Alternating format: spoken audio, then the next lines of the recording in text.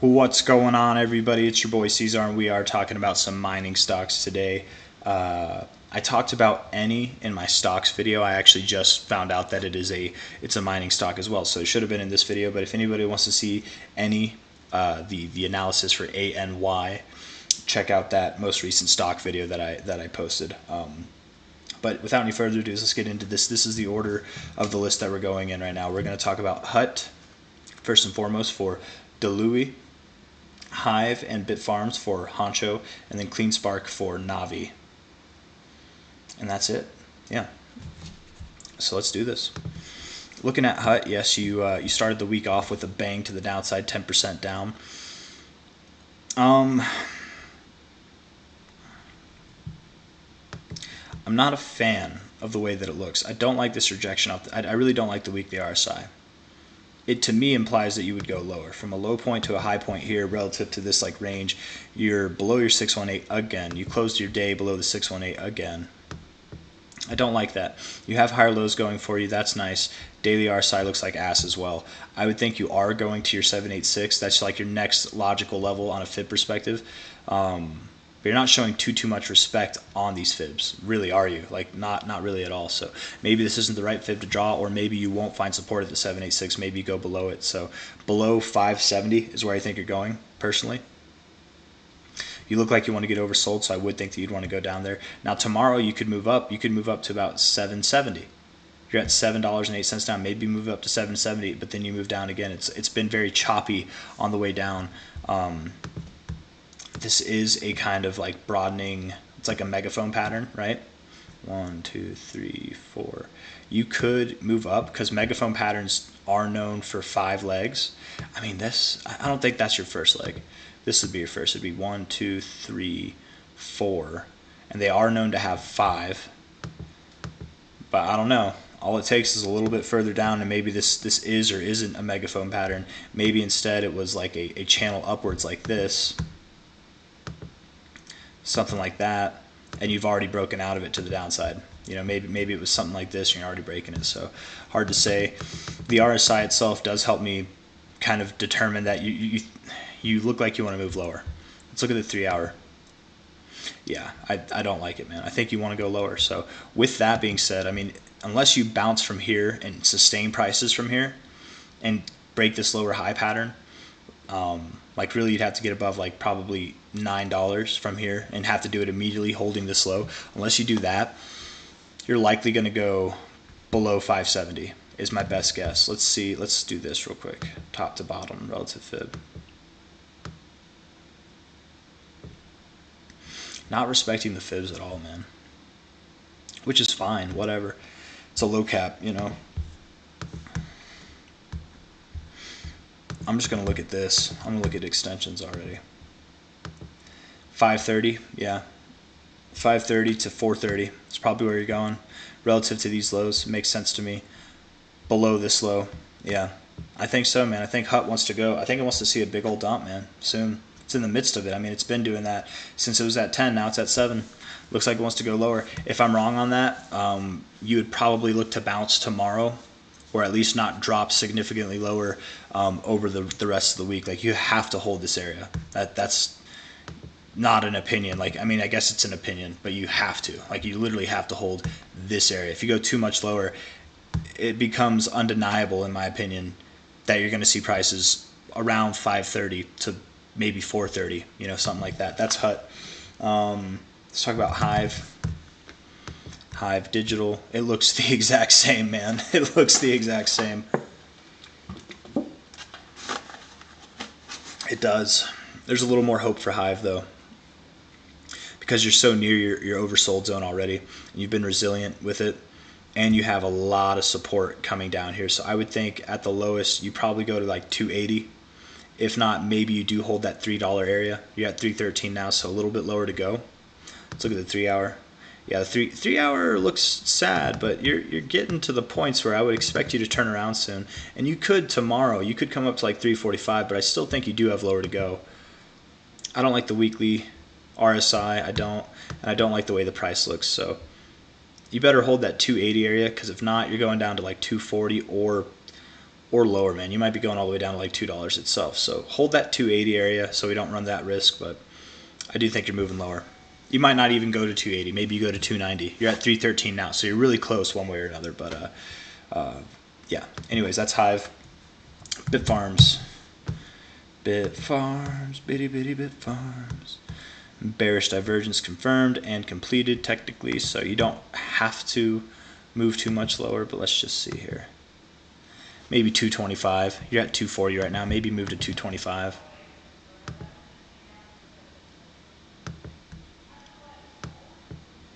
Yeah, I like that 220, 225 area. Yeah. If you don't find support there, you're going to 206, and if you don't hold 206, guys, you're going to $1.56, $1.22, and that would still be a higher low. So yes, you can drop that low, and it's still okay. And for anybody saying that would be a lower low than this, sure, yes it would, but this low was lower than this low, and look at how fine that played out for you, right? It's the significant low, in my opinion, was this low, like indisputably, right?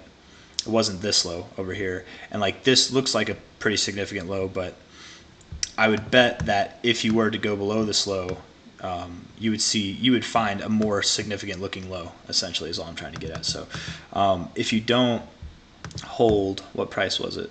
It was like 220 to 225. If you don't hold that, you're running the risk of going down to $2.06. And if you don't hold that, man, you're going down to $1.50, $1.22, something like that. Yeah, that's Bitfarms. Let's finish this bad boy up with Clean Spark. Actually, hold on. I want to give this a little bit more.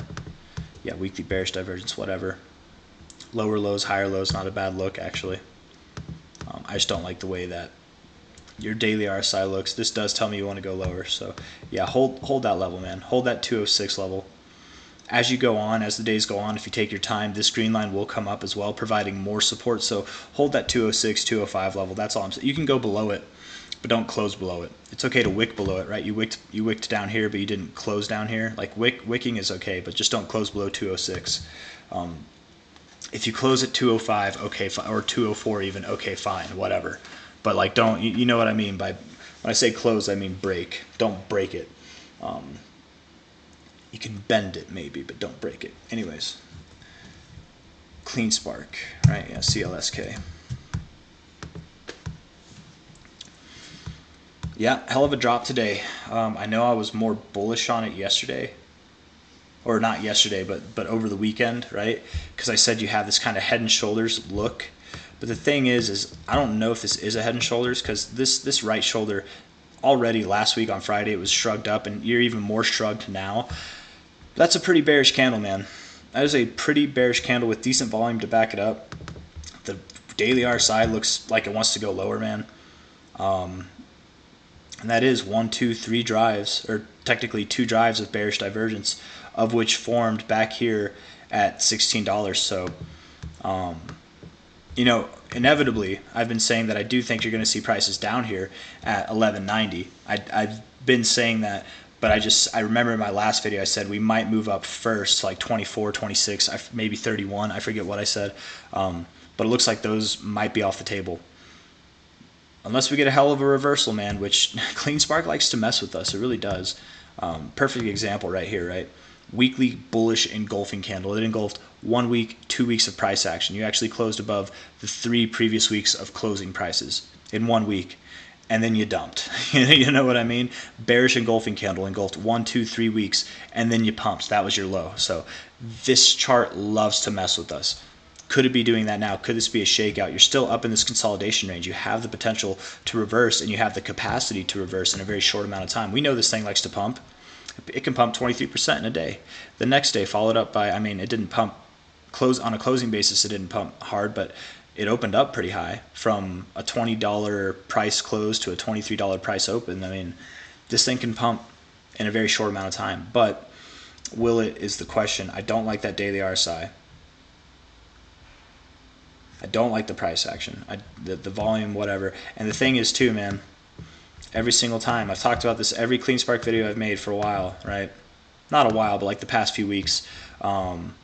Weekly closing high right here from this pivotal point right here, weekly closing high. found support on it right there, like literally went to it, went a little bit below it. Next weekly closing high, not the weekly price high, but the closing high, you went a little bit below it again. Taking that same kind of idea, the weekly closing high, I would think you do go below 1190, 1189 before moving up significantly higher from here. So that's that. 3 hour also looks like it wants to go down, man. So yeah, 1 hour doesn't look good. Yeah, it might want to go down. And if for anybody that's going to write in the comments, how is Bitcoin moving up but the mining stocks are going down? I don't know. They don't have to move in unison, right? Bitcoin doing well doesn't mean that the mining stocks are necessarily doing well. I mean, yes, they're going to make more money for every Bitcoin that they're mining, but the halving is coming up. Some of these companies like CleanSpark are buying facilities, right? There could be other things like I don't know. Let's look up the news. I never do this, but CLSK news.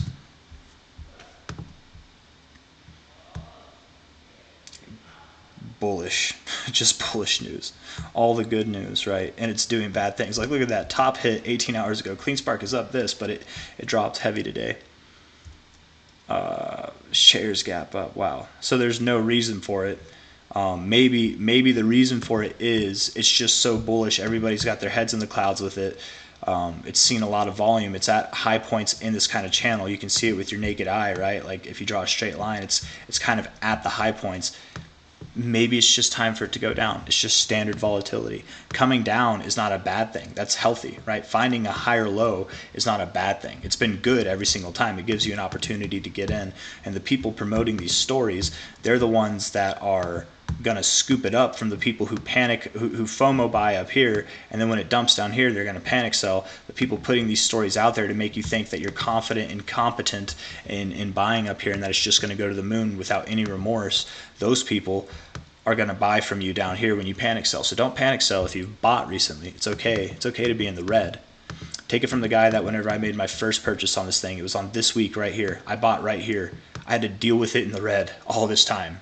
And then, dude, it's been doing great. It's been doing great. Yes, I had put options here. I fudged those. I had to let them go for a loss, whatever. But that's okay, man. You can't get everything right. And beyond that, I hold the stock. So even though I let go of my put options for a loss, I'm still in the green with the stocks. I'm still making money even when I'm wrong. That's when you're doing it right. Whenever you're making money, even when you're wrong, you guys, that's when you're doing it right. Don't worry about trying to make the maximum amount of money, because if you do that, you're going to screw yourself. The quickest way to lose money is to try to do it fast. The quickest way to make money is to do it slowly. Think about the long term, if that makes any sense. And that's why I hold the stock, because in the long term, I think this thing is going to do well as well. But I'm just talking at this point. You do have weekly bearish divergence. I failed to mention that. Kind of have a double top here, but 1, 2, 3. That is 3 tops, double bearish divergence, of which formed, you guessed it, back at this high, which means you guessed it, you have a date with destiny to prices below 1190. I think it's inevitable. To be fair, this drive of bearish divergence between these two highs is not confirmed until this week closes in 4 days. So let's see how the week closes. Right now, it doesn't look like it's off to a good start. Do not be swayed if tomorrow we pump, right? Don't be swayed if you get tomorrow, we get a pump that's like 20% up, because it's still just another lower high, still just another lower high. We pumped from low to high here. We pumped all the way up technically 44%, and look at the day that we just had. You know what I mean? So this thing likes to mess with us. It does. So probably going down inevitably, regardless of what happens in the short-term stuff. I think over the weeks to come, maybe even months, we're going down below $12 or below 1190. But that's all I got. That's all I want to say. Hit that like button, subscribe if you want to see more. I do think that a lot of these mining stocks have a lot more room to grow over the cycle. We're just a little overextended right now. Seeing some standard volatility, seeing a pullback, it's healthy. People are going to take profits. They've made money, right? Anybody that bought in down here, you had a whole lot of time to buy between $9 and $6.40. You had a whole lot of time to buy between those prices. You're at $16.91 now. You went all the way up to $23. Like, people are taking profits. It's normal. It's healthy. It's good. You know, and shaking out the weekends is also good. But anyways, take care. Hit that like button. I'll see you guys on the next one. Bye-bye.